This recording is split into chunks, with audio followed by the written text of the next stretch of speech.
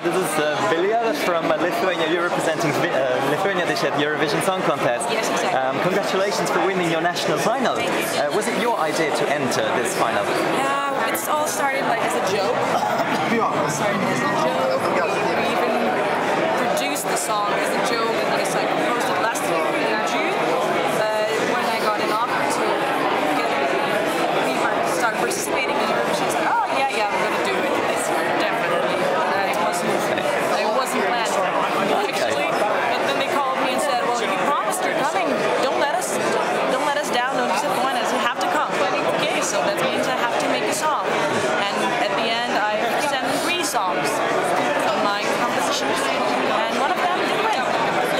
Fantastic. It's been a long process in Lithuania. I think it's been several shows again. Yeah, it's been like 3 months. 3 months. Oh gosh. It took a while and a lot of energy, but we learned a lot. And we had a chance to create music, not only sing other little songs, but create and rearrange and do some interesting things. Has it been a dream of yours always to compete in Eurovision? No. No? My dream was to be #1 in the world. That's the dream. That's the goal. But you are aware of that exposure you will get here. Eurovision is #1 in Europe, and that's a good start. It's not bad to start that.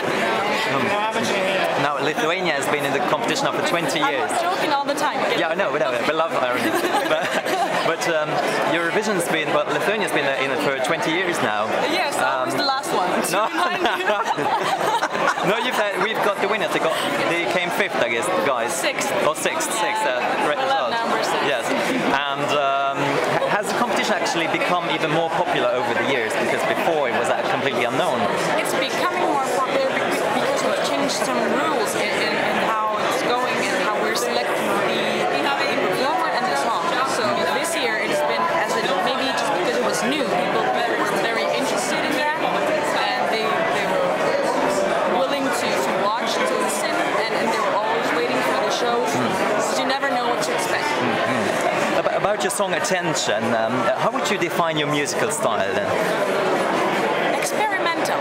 Experimental. Experimental. It's not a dubstep. People call it dubstep. Yeah. The idea of it was a reggae song. Okay. And there is a reggae original tune of it. Attention is a reggae song. And then later on, I thought maybe dubstep did come from reggae, just a little bit electro. We have dubstep.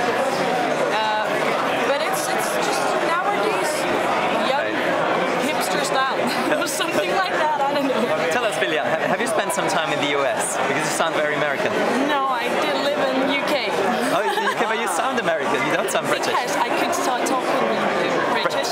It's not that proper British, but it does sound. Okay, Vilija, all the very best of luck in Copenhagen to you and Lithuania. Thank you very much. Good to talk to you. Thank you. Cheers.